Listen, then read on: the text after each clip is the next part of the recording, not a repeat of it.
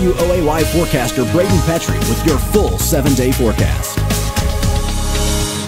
And a happy Wednesday. We're out to a very muggy start across the region. Temperatures already sitting in those upper 60s to 70s out there. Good news is temperatures won't be as hot compared to yesterday. We saw those temperatures close to 90 across the region. About 10 degrees cooler out there for the afternoon high today, reaching those low 80s across the region. Right now 70 in Marlinton, 71 in Lewisburg. The cooler spot right now 69 right now as you go into Pipestem, sitting at 75 degrees in Summersville, 73 right now in Oak Hill, 74 in Pineville, sitting at 73 right now as you go into Bluefield. Looking at our temperatures out there for the next several days, low to mid 80s likely in the forecast as you go towards your afternoon today, closer to average as you go towards your day tomorrow. Temperatures in those low 80s across the region. Then we are heating back up as we go Friday, Saturday into Sunday. Mid 80s likely by Friday, upper 80s likely Saturday into Sunday, even warmer possibly as we go into early next week. So looking at your weather headlines out there for the next several days, a couple showers will be possible out there for today, but overall expecting mainly dry weather. Very windy out there as well out of the northwest, about 10 to 20 miles per hour.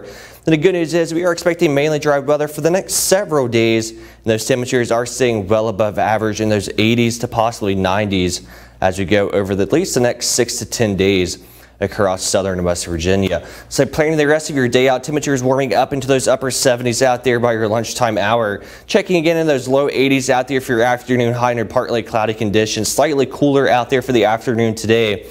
A passing shower will be possible, but overall pretty much the whole entire region should stay mainly dry for much of your day ahead. Looking at the current radar out there for your 6 o'clock hour, seeing mostly dry conditions across much of the Mountain State out there. But as we look back towards our west, seeing a couple pop-up showers across the Ohio Valley into Kentucky.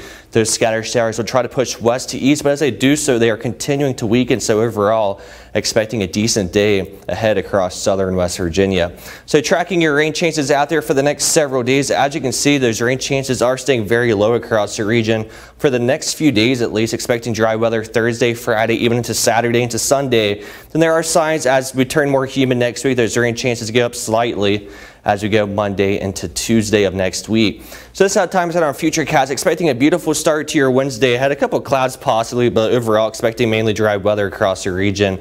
Then as we advance towards your afternoon, expecting mostly dry conditions across the area. A couple pop-up showers will be possible, but overall we should stay mainly dry.